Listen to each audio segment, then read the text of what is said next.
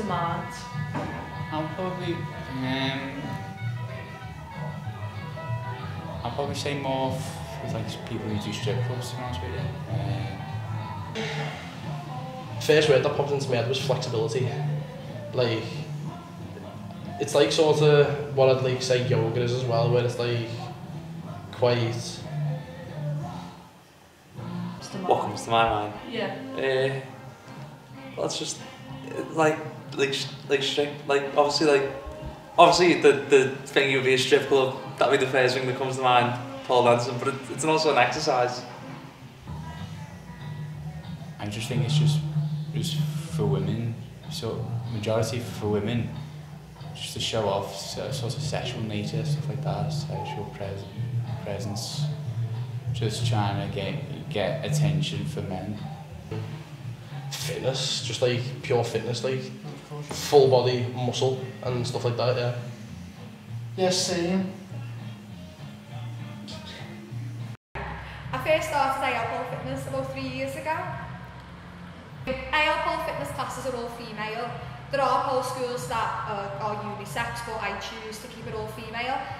I just think girls should have something for themselves, and the girls that, like, some of them self-conscious coming to class, and I think if males were there it would put them off and they wouldn't feel comfortable and they wouldn't get as involved as I'd like them to. So yeah, I keep it all female.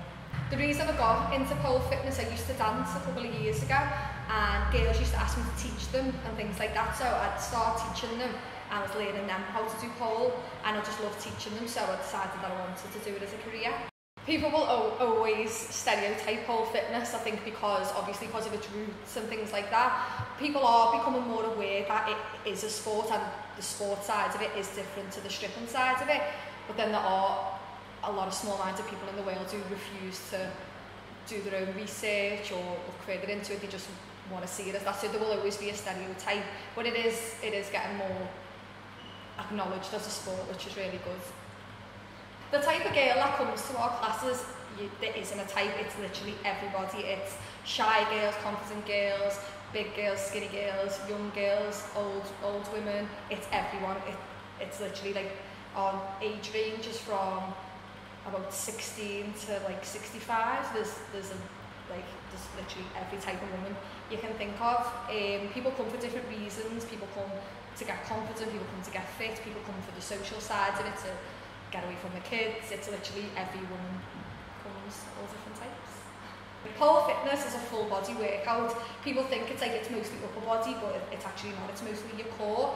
It literally uses your whole body, so every move that you do, it's like you're using your arms, you're using your legs, you're using your stomach, your back, your shoulders, so it's literally like a full body workout. It's hard, but that's why you get really good results, and it's faster than, say, like going to like the gym, because it's more intense, and like you're concentrating so much on getting the moves like your instructors told you to do. You're concentrating so much on getting that, you're not realising how much exercise you're actually doing, whereas if you're on a treadmill and you're just running, you're looking at the time, waiting for the time to go down. When you're actually doing the class, you're not looking at the time, you're concentrating on what you're doing, which I think makes you work harder. I think pole fitness helps with women's confidence massively. One of the reasons, because when they first come, they're so nervous, and like to the point people don't come. Sometimes people book a class and they bottle out and they don't come, and I can understand, because it's scary going into a new gym and something that you don't know, especially pole, when they've got to wear shorts and they don't like the legs and all the rest of it. But as soon as they come through the door and they see everyone's here for the same reason, no one's looking at the cellulite, no one cares about the cellulite, everyone's concentrating on themselves, they're doing the moves, and they just, like, you can see them, like the first class and they're a bit like that, and then they come out of themselves.